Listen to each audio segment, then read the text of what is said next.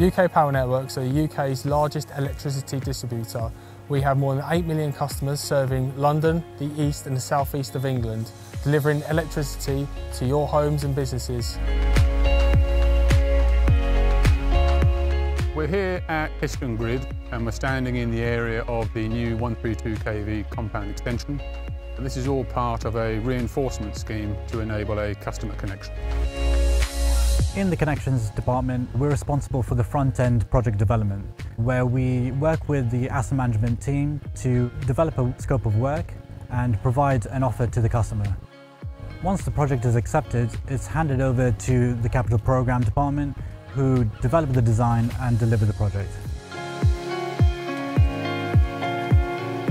So the works here are the second phase of a customer connection scheme, which we've previously completed on the downstream network. Our first major milestone on this scheme is the delivery of the new grid transformer. Our next major milestone will be when we get our new 33 kV board delivered.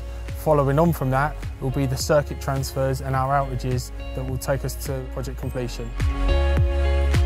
This job differs from other projects as we are doing two projects at once. We are building a 132 kV compound and a 33 kV switch house concurrently. Since we started on site back in the summer, the team have worked really well together, as well as working really well with the UK Power Network supply chain. The works on site have been really positive, good atmosphere.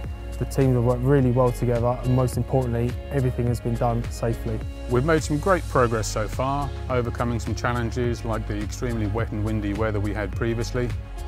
Now we're just concentrating on pushing on through the end to get the transformer energised. I personally feel that this is a very challenging project, but we've worked hard to create a safe environment in which we're working efficiently and effectively. The reinforcement will provide better resilience to the homes and businesses and our customers in the Cambridge area.